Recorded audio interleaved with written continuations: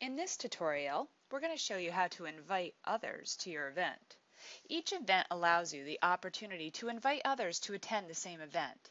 If you're holding a meeting or having a friendly get-together, you can send an invitation to the event through the event creator and keep track of the RSVPs in the same interface. To invite someone to your event, just follow these steps. If you're creating a new event, go ahead and click on Create. So let's click on Create and make a PTO meeting, Parent-Teacher Organization meeting. And we'll make this a repeating event beginning on Wednesday the 7th at 6 p.m. to 7 p.m. And we're going to make this happen every 2 weeks on Wednesdays. And we're going to say never.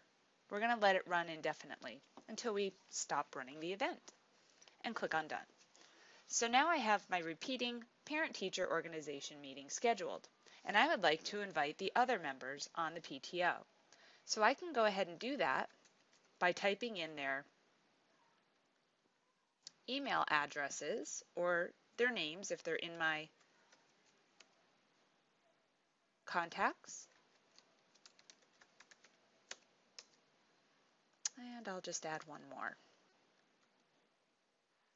Okay, now I've added and I'm going to invite these people and hopefully they will respond that they are attending my meeting.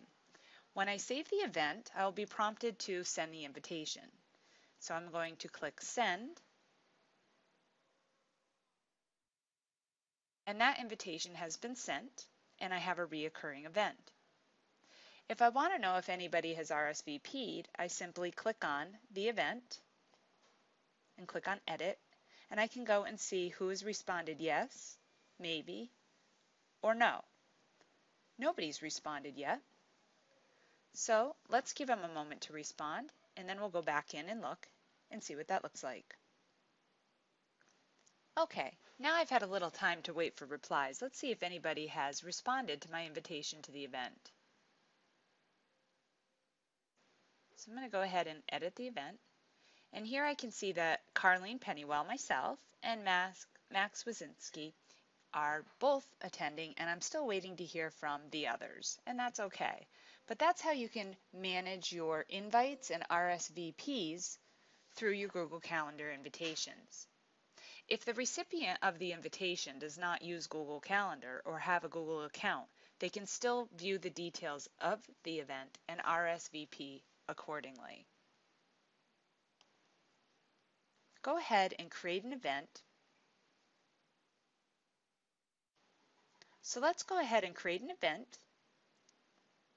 So go ahead now and create an event and invite somebody to your event.